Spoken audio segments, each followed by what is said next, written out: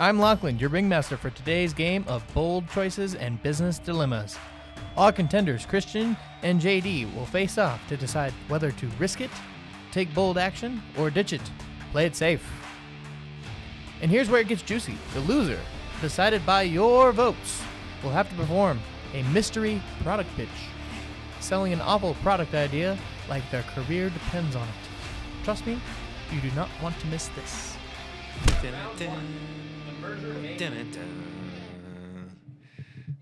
Family Feud? No.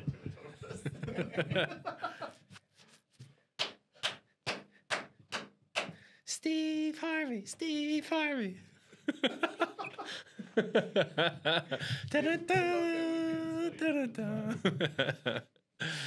Round 1, the merger mayhem. First up, imagine this. You have an opportunity to merge with a big competitor, but it could mean losing some control of your brand. Do you risk it and take the leap, or ditch it and keep your independence? Ditch it. Ditch it because I don't know who the F they are. 30 seconds. All right, I would ditch it because I don't know anything about them. I've already spent my time, fighting against the grain with a partner, and I don't want to do it again. It doesn't make any sense. I would be great by myself. Somebody else can try it. I'm in the same boat. I'd ditch it for a lot of the same reasons of losing control, of having to split that control, or like any of those kind of things. Nah, that's not for me. Of one driving force, one leading forward. I don't need to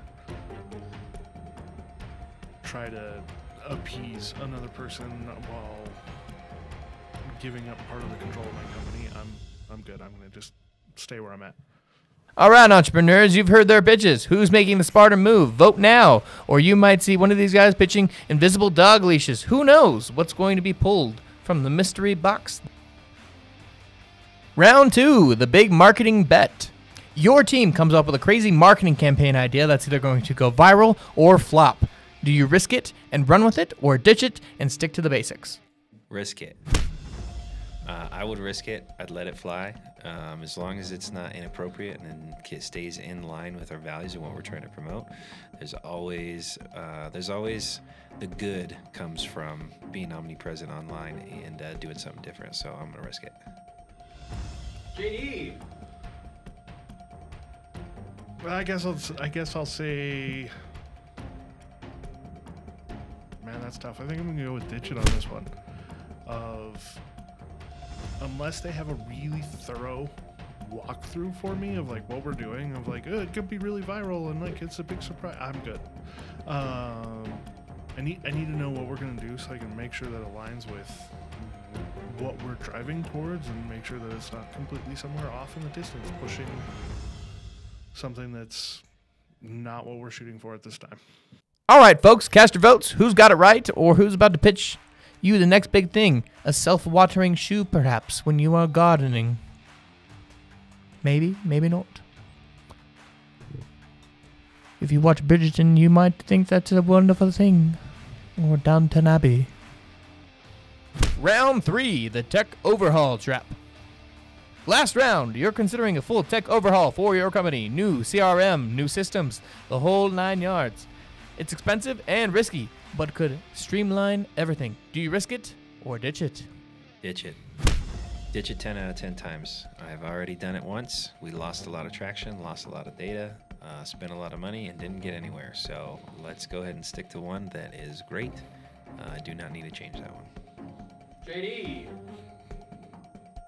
This one's hard because initially I was in the risk it category, but switching out all of our software makes me switch this to ditch it.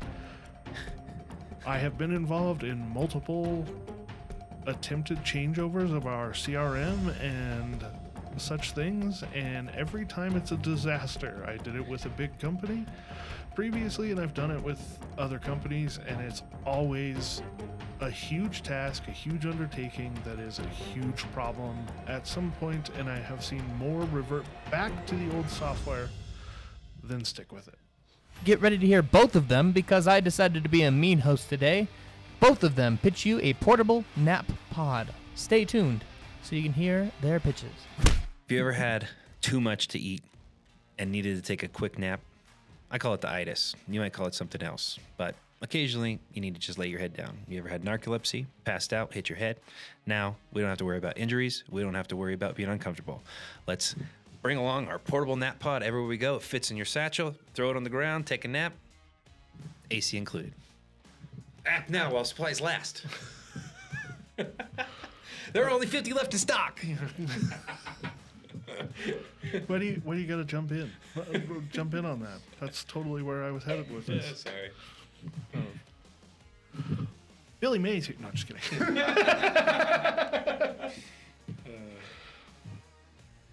Okay.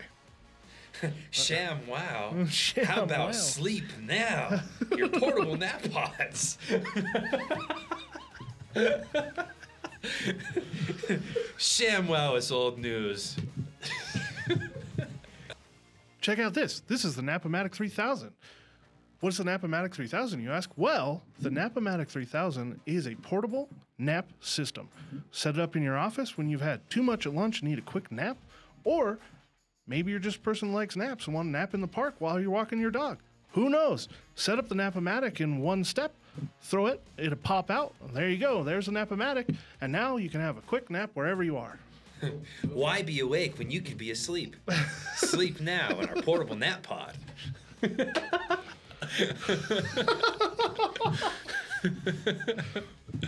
Oh, wow. The Napomatic 3000. Everybody who's anybody has a nap pod. Being awake is out. Napping is in. Buy now. It's like an Apple commercial. Oh, my goodness. We're ridiculous. Nap